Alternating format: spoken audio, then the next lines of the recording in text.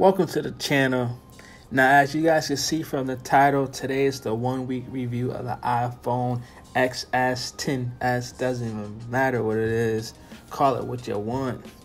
So we're going to have the 10s to the right, and we're going to have the old phone, the 10 to the left. I was about to say something after 10, but I forgot. It's just the 10. We have the 10 to the left, and we're going to do like Face ID test, speed test, see how quick the new one opens. They say it's 15% faster. I think they lying, but we're going to see. We're going to also do an app opening speed test comparison. And we're going to check out the new portrait, and I'm going to let you guys know what I think about the phone overall. But before we start, I want to talk about the camera on the 10s and the 10. So the top one is supposed to be the standard camera, right?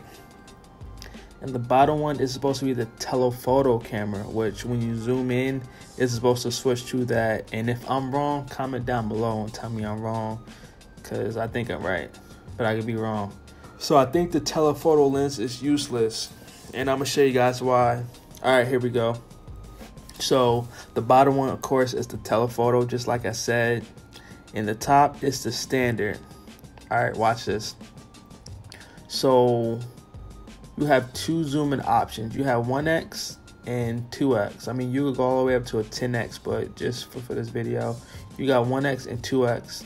1x is supposed to be the standard camera, but when you switch to a 2x, it's supposed to go to the telephoto camera. Again, if I'm wrong, comment down below I'm wrong, but I think I'm right. I'm going to cover the standard camera. I'm going to switch between the 2x zoom and the 1x zoom. And as you can see, my camera is covering the top camera and nothing is changing. Next, what I'm going to do is I'm going to slide my finger down and cover the telephoto quote unquote camera. And I'm going to switch between the 1x and the 2x. And again, when it gets to 2x, it's supposed to switch to the telephoto. And right now you can see the standard lens. And when I'm switching both, nothing changed. So I really don't know what the telephoto is there for. Maybe Apple is just doing some gimmicky shit. But it seems useless right now unless it's for the portrait mode. But if it's for the portrait mode, the front camera could do portrait now with all the software and stuff. So it would be pretty useless. But yeah, then again, who knows? Because I don't. I got the iPhone Gold, and I got the Gold because it looks so nice. And the previous iPhones that I got was black, and I got tired of that color. And I told myself, if I was to get a new phone, the same looking phone, the same size phone, I might as well get a different color just to make it seem like I have a new phone mentally. So that's what I got. I got the 512 maxed out, and I got that just because it was an option. I don't need it, but it was just an option. And when I first got this phone, it was I thought it was quick. I was like, damn, this phone's quick. This is way quicker than my 10. But then when I put them side to side, it's really not quicker. So it was just a mental thing. The only thing that's different is they have like an antenna looking thing, one on the bottom and one on the top. And they have less holes down below for the speakers or whatever they use it for. But other than that, yeah, it looks the same. All right, let's go to the Face ID, see which one unlocked quicker, because they say that the new one is 15% quicker.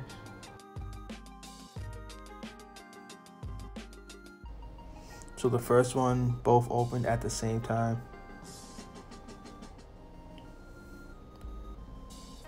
The second one went to the 10 on the left. The third one, the 10s struggled to unlock, but the 10 unlocked with no problem. Fourth one, it was a tie.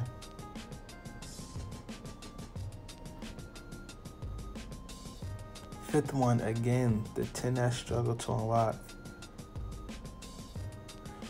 And the final one, the 10s unlocked.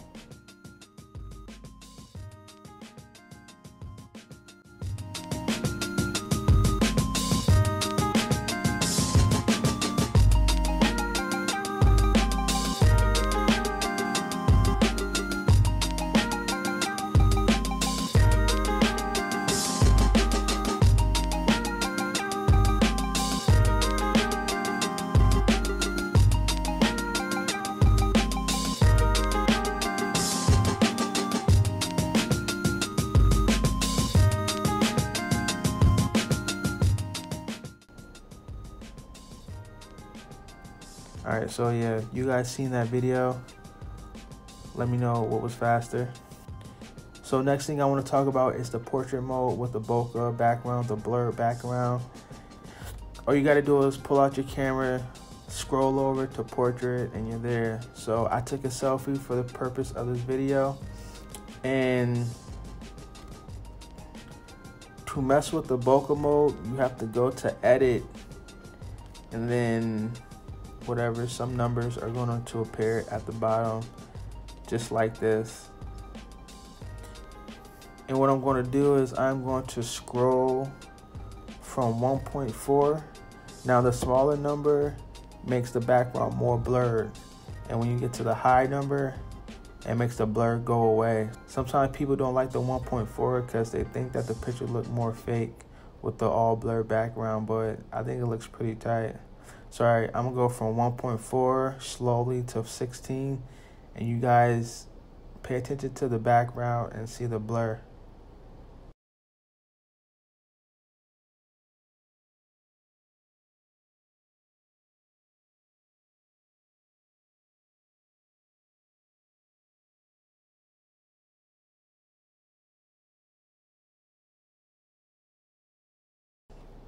Alright, there you go. I think it's a pretty cool feature. People will use it a lot, I think. I probably won't use it much. I'll use it definitely, but not much.